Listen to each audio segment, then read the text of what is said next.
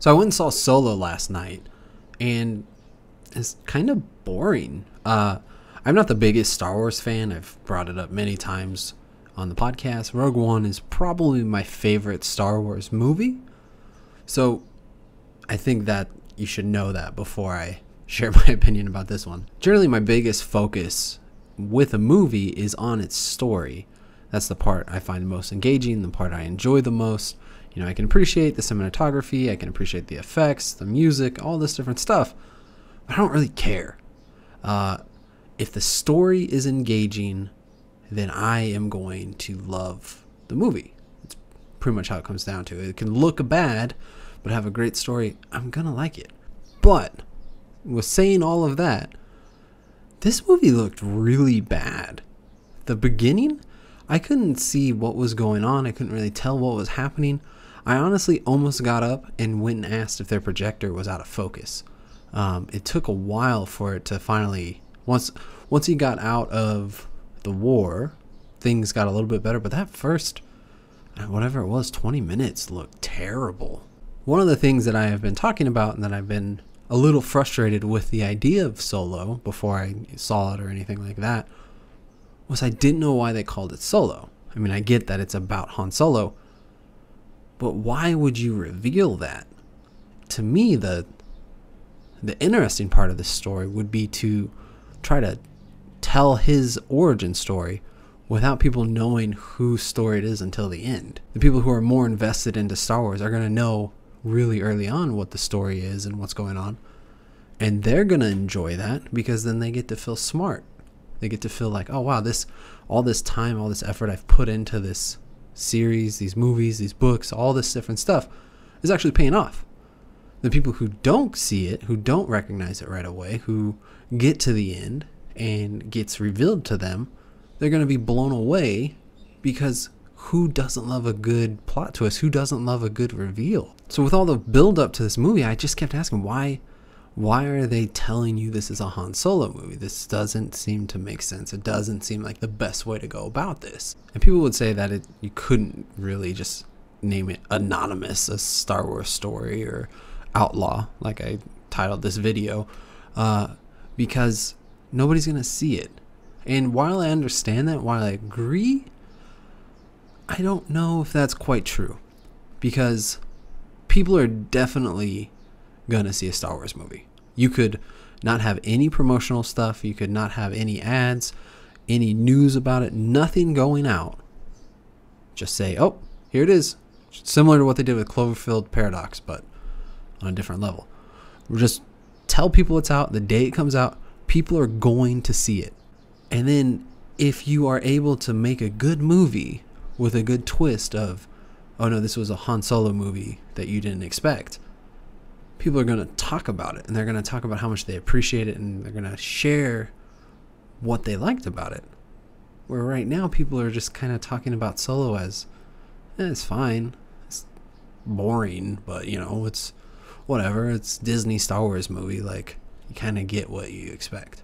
And now when I watched the movie, I started to notice some things that seemed like maybe my original idea was the original vision. Not because of me, not because of anything I've thought or said, not at all in that way, but there seemed like there was things that were pointing to they were going to keep the Han Solo part more of a secret than they did. There's three things that really stood out to me about that. One was the Millennium Falcon's name.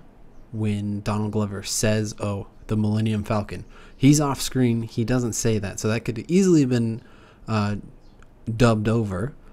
And then the next scene, Han Solo walks into the cockpit and he's telling Donald Glover like, oh wow, this is, and then he gives the model number of the ship.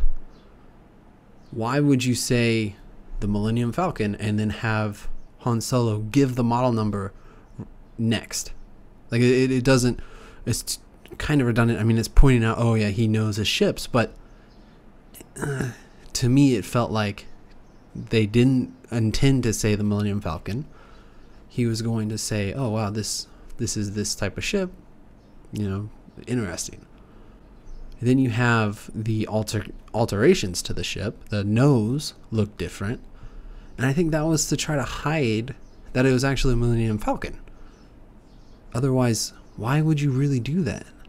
I know there's this theory about in A New Hope, they talk about escape pods just being launched, but that doesn't really line up.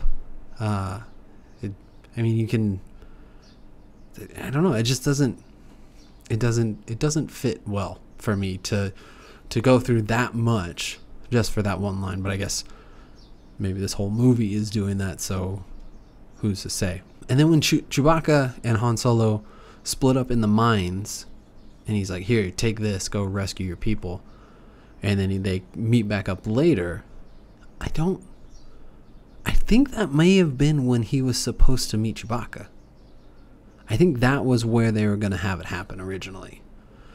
And now, none of this stuff is like hard evidence. This is just my speculation and what stood out to me.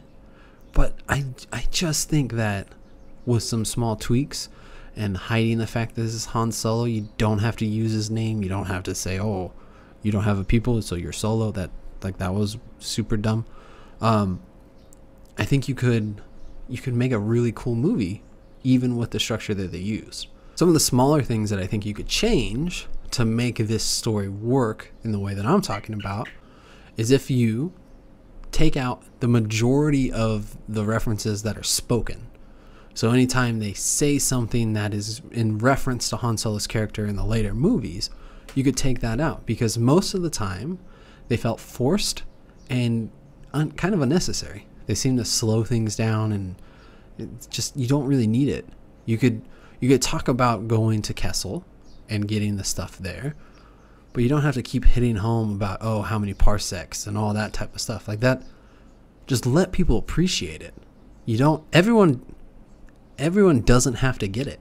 It's okay for people to miss references. That's why people appreciate them, is when they're special. Cut out the beginning completely. You don't need to establish Emilia Clarke and Han Solo's backstory. None of that all felt like reshoots, because them growing up together, them trying to escape together, and then her being this general or lieutenant or whatever she was later, it was way too convenient for the story, and seems like you just cut that out completely. Let him, maybe talk about her, or not even bring her up until they meet, and then be like, hey, we grew up together. You're good. You don't need all that extra stuff. I know you lose that speeder chase, but it looked awful. It was all in shadows. You couldn't really see what was going on. And two, it really wasn't that exciting.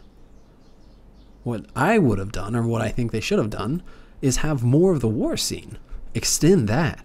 Take all that time that you used of them on their slum planet, I don't remember the name of it, take all that time out and expand him being in the war, him being in the military. They have this short scene of him fighting a war. You never see an enemy. You never see them doing any destruction.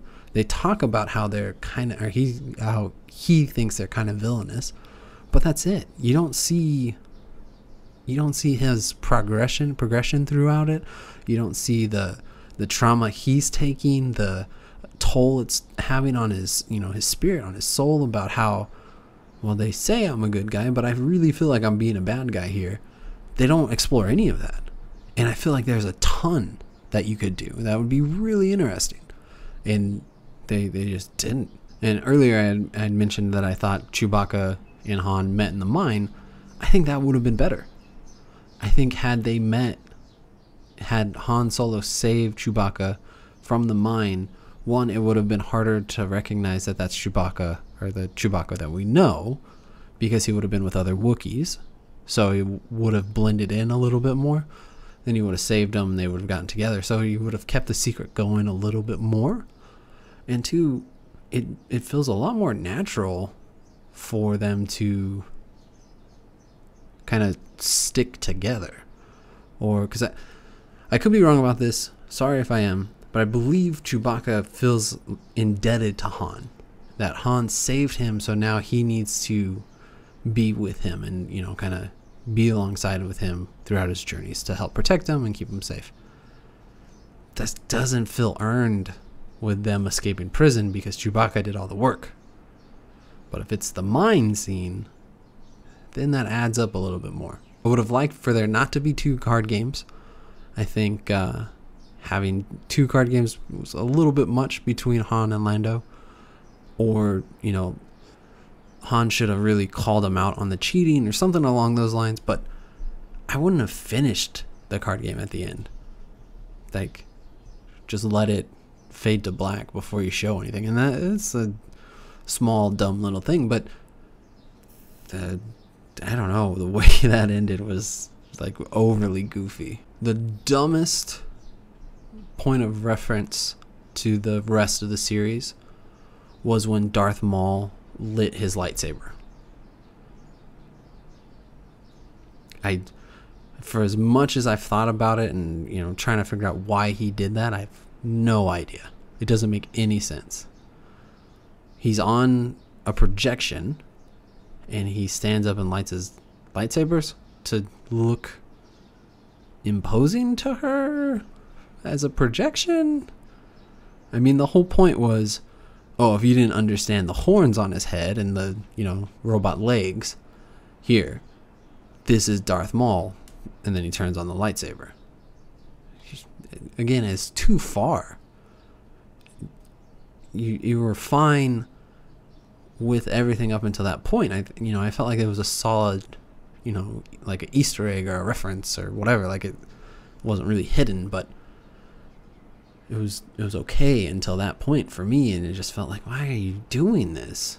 Like, how dumb do you expect everyone to be who's watching your movie?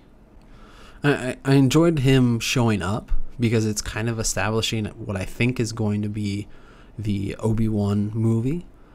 That Obi-Wan is going to get revenge for Qui-Gon Jinn. They're going to, go at it again.